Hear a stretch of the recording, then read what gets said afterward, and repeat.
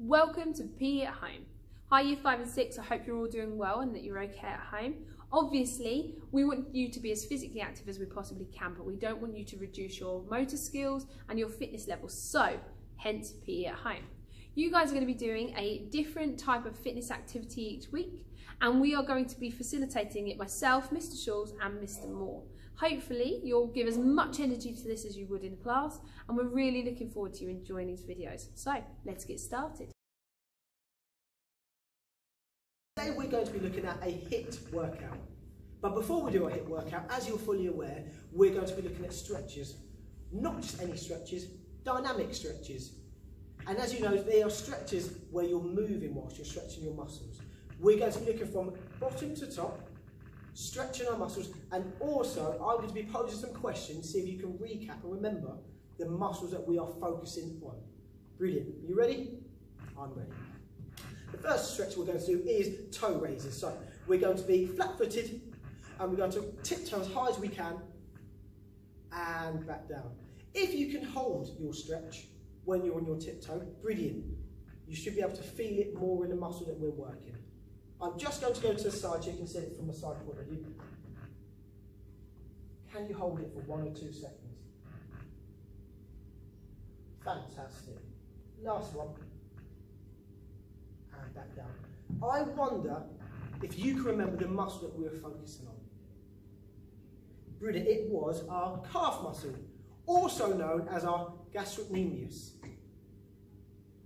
The next stretch we're going to be looking at is leg sweep. So our toes are going to be pointing to the sky or to the ceiling, and we're going to bend down, keeping our leg nice and straight, or bend your leg slightly, sweeping the floor. And sweeping the floor. Brilliant stuff. The more controlled and mobilised you are whilst doing it, the better it is again for your muscles. Can you straighten your leg whilst you're stretching? Keeping your toes pointing to the sky. Doesn't have to be fast. Brilliant stuff. Now the more you do stretch, the more flexible you'll become. As you can see, I'm not as flexible as I maybe could be. Now I wonder if you can, again, we're focusing on the back of our leg, so we'll be looking at our hamstring and also our calf muscle again. The next stretch we're looking at is going to be high knees. Now, we are year 6, so we want to get them as high as we can. Brilliant. As you can see, our legs are at a right angle. Brilliant stuff. We don't have to be jogging on the spot. Let's see how high we can get our knees. Brilliant stuff.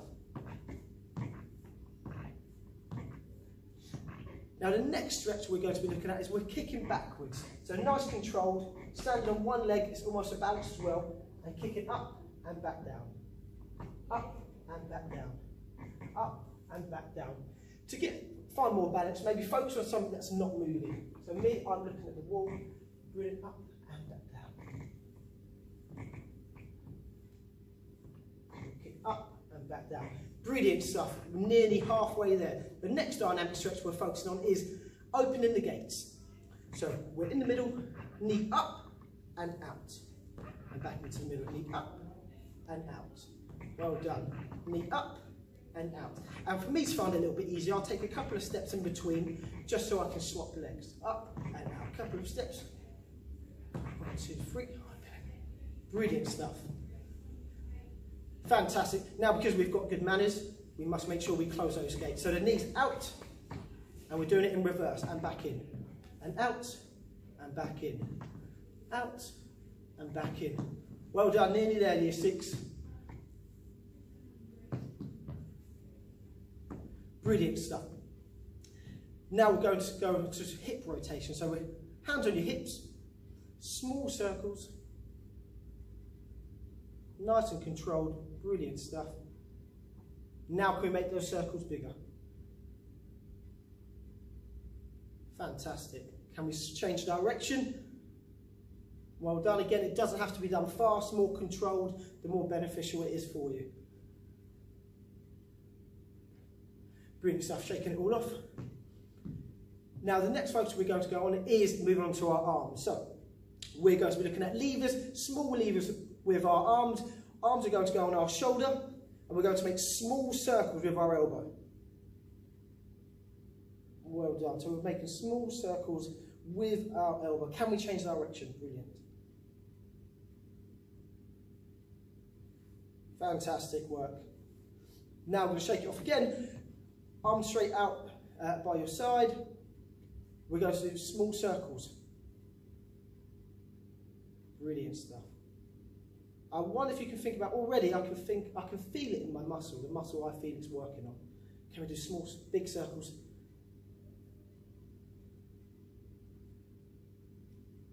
Well done. And backwards. Fantastic stuff. Now, challenge for you. I wonder if you can have one arm going forward and one arm going backwards. That's your challenge. If you can't do it today, maybe have to think about how can we do this? How can we challenge ourselves and do this by the end of the week? Now, I wonder if you can point to the muscle you feel we're working on during that stretch. Now, I'm going to point to my arm, the top part of my arm, and a little bit on the back of my arm. Now, I wonder if you can remember what muscle is on the back of our arm. So not the front, the back.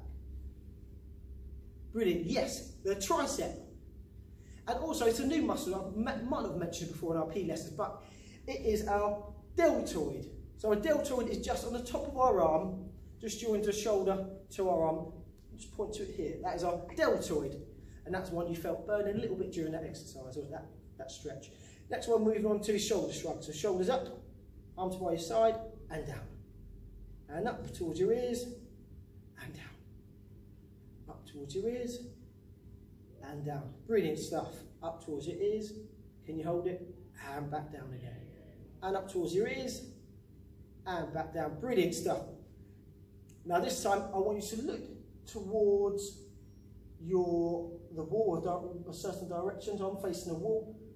You're going to have your chin tucked in and you're rotating your neck to going in a circular motion. Nice and slow, nice and controlled. Can you change direction? Brilliant stuff. Now our last muscle is our neck muscle we've been working on during our shoulder shrugs and our turning of our neck. And that's just put here, that's a muscle we're working on. At the top just joins our shoulder to our neck. And that is called our trapezius. Now, year 6, we are ready. We've done a workout from bottom to top. We're ready for a HIIT workout. See you soon.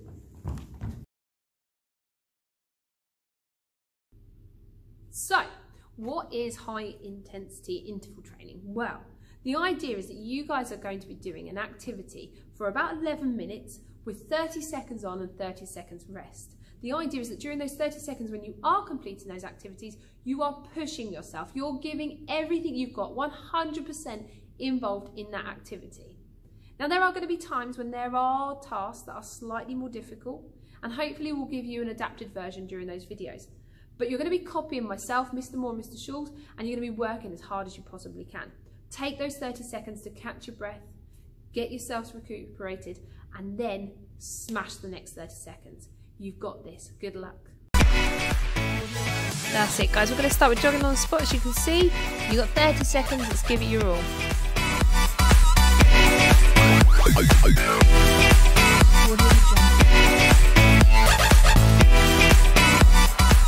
That's it. Keep going. Only a little while left.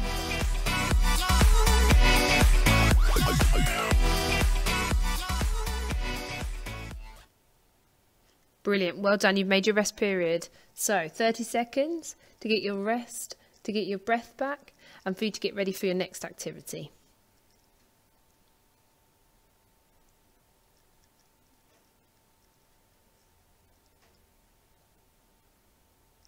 Next workout coming up is going to be star jumps. Get yourselves ready for star jumps. Coming in 5, 3, 1, and let's go.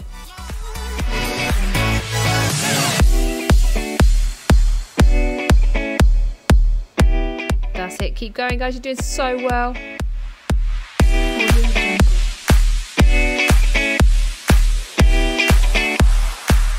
Not long left. Keep going. Remember, 30 seconds flat out as much as you can. High intensity.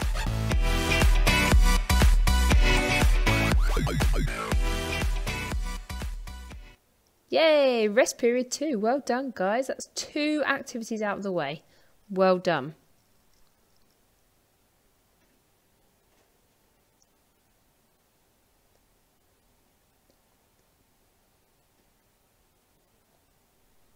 So next one coming up is going to be the plank. So get yourselves on the floor ready to take on the plank. 30 seconds of holding.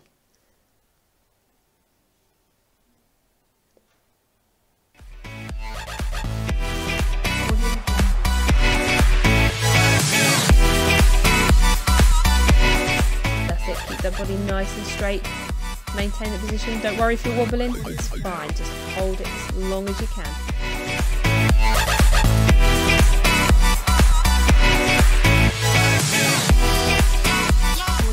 Last few seconds. You're doing so well. Keep going.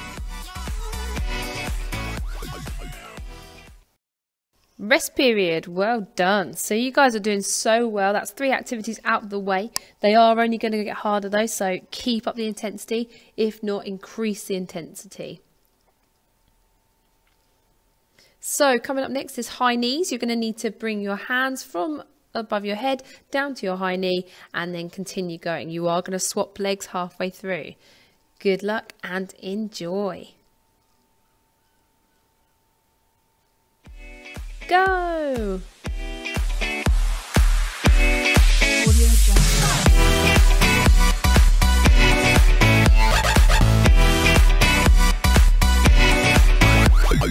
Brilliant. Keep going, guys. You're doing so well.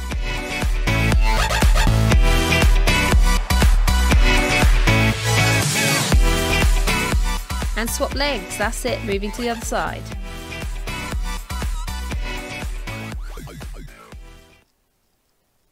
Rest period. Yay! Well done. You are doing so well. Once again, keep the intensity up. You've still got some time left. You can keep pushing yourself. Remember, I want to see 100% involvement. Coming up next is going to be crunches. Crunches, bringing your arm, elbow to your knee as you keep doing your crunches with Mr. Moore. Ready? Get on the floor now. Go! That's it, bringing the opposite knee to your elbow. This is using your core muscles, so keep going. See how many you can get done in those 30 seconds.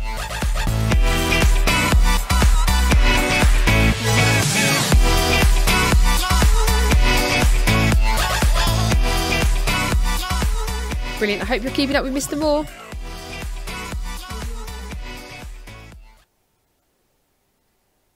Rest period.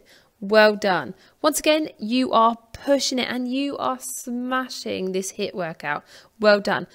Coming up next is going to be cycling from a shoulder stand. So you need to be on your back with your legs raised in the air, ready to pedal to the middle. Okay, with Mr. Schulz, get yourselves ready. You've got 8 seconds left.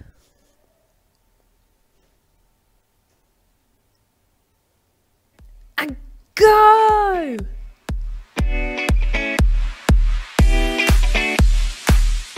Keep going. Keep those legs moving.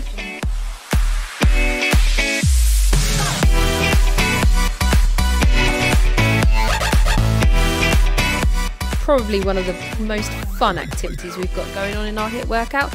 Keep going.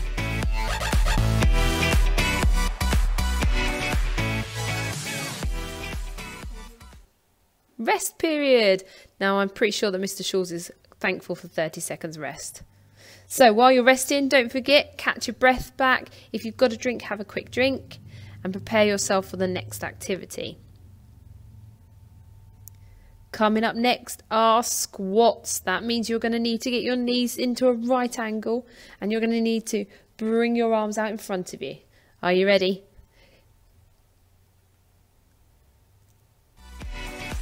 Let's go.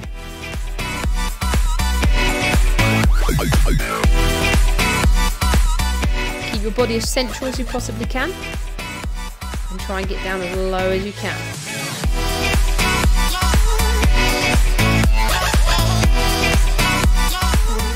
You're doing great, not long left.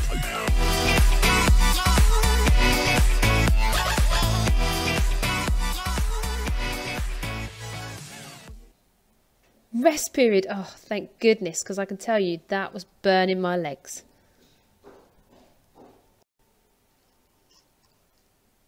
So the next activity coming up is going to be push-ups. Now, push-ups are notoriously difficult for everyone, except for obviously Mr. Moore and Mr. Schulz. But what I would like you to do is to have a go, see what you can get done. If you can't do a push-up, don't worry, you can revert to a plank that we did earlier, or you can do a push-up from your knees. It's completely up to you. Get yourselves ready on the floor. Go! Obviously, we're not expecting you to go quite so fast, but I want you to see how many you can get done in that 30 seconds. Keep going.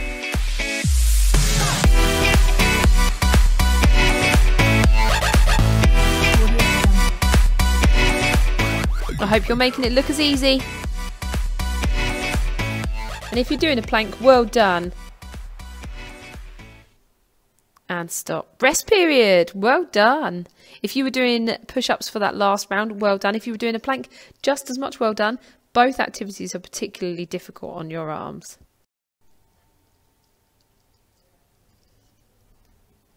Okay, coming up is bouncing in a square. So you're going to bounce on each corner of the square. You're going to imagine there's an imaginary square on the floor in front of you, and you're going to tap each corner with both feet. Get yourselves ready.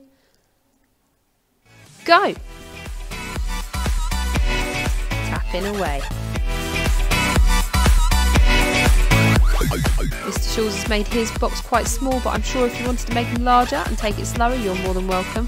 Or you can do a small one like Mr. Schulz and try and get as many boxes completed as possible. Keep going.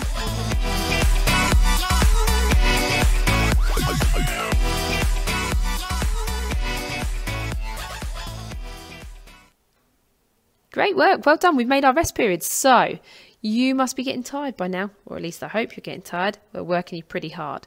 Coming up next is going to be skaters. That means that you're going to slide from one side to the other side, placing your opposite foot behind your leg. You'll see what I mean when you see the video. So get yourselves ready.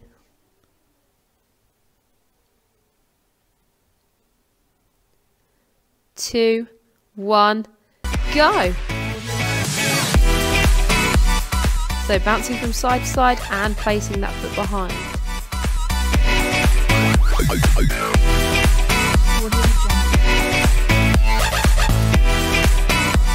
Try and get those nice long gaps between those slides. If you're struggling with that, make it smaller, it's not a problem. Just try and make sure that leg goes behind each time. Doing great. Rest period! Yay! This is the last rest period of our HIIT workout. You have been amazing, and after this you definitely deserve yourselves a round of applause. You've worked incredibly hard for the last 10 minutes, and the last 30 seconds you have left are going to be scissor kicks, so you need to be on the floor ready to participate with Mr. Schulz in our last activity of today's HIIT workout. Get yourselves ready.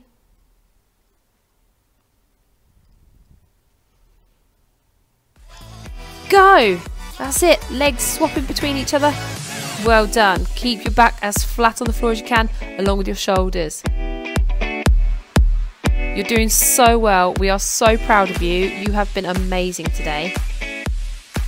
Don't forget, coming up after this is your cool down, which will hopefully help those muscles that you've used today to just relax. Last few seconds. Well done, everyone. You're doing amazing. Keep going and stop.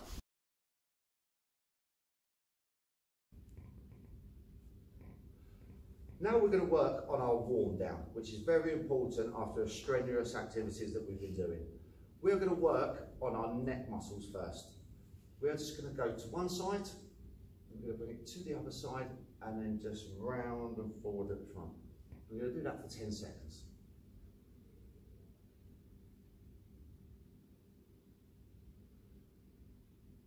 Now we are going to work on our shoulders. I'm going to place my arms around the back, and I'm going to pull my shoulders backwards and holding it in a certain position.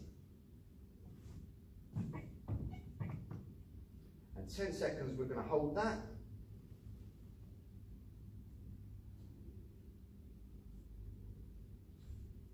And now we're going to move to our arms. You're going to put one arm out in front, The other arm's going to come round to your elbow, and we're just going to pull it across and hold it there for 10 seconds. We'll do 10 seconds on each arm.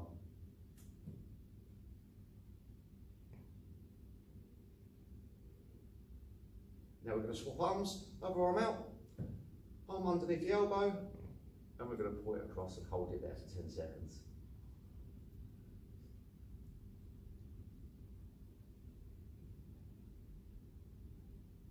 And you give your arms a little shake off. Now we're just going to move down to our hips now. I'm going to have my legs slightly apart, shoulder width apart, and I'm just going to run my hand all the way down, and I'm going to hold it at the furthest point when I can feel my legs stretching. And I'm going to hold that for 5 seconds on each leg. And then the other leg.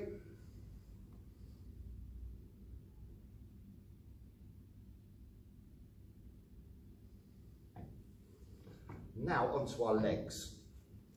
I am going to put one foot over the other, keeping my legs nice and straight, my knees locked in, and I'm going to do the same motion as walking my fingertips all the way down and holding it at the bottom for 5 seconds.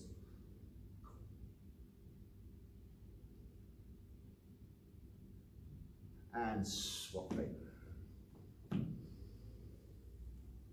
Try and go down as far as you can.